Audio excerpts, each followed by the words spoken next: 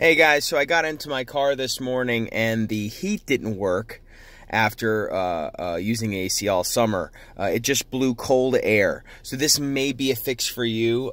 This works for me in the Ford Edge. This isn't the first time it's happened. I read in a forum that somebody recommended this a long time ago, and it stuck with me because it's happened so many times. But if you're blowing cold air when you get in your car, and it's a Ford, and specifically the Edge for me, I believe this does a reset on the heat. But you would hold the climate control power button, which is here, and the defrost. You wouldn't even have to hold it. You just have to press it. So here you can hear the air coming. I press them, turns off.